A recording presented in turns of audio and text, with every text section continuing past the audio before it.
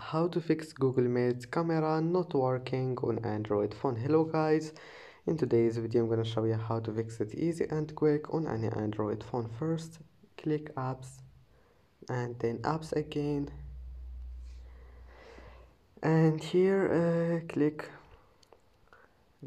type here Meet and click on it, and first thing click force stop and then go to permissions, and as you see here you will find camera. Click on it, click allow, and after that go back and restart your phone and try again. And if that doesn't fix your problem, here you will find draw over other apps.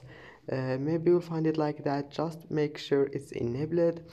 And that's it for today's video. If you like this video, please don't forget to like and don't forget to subscribe, and see you in the next video.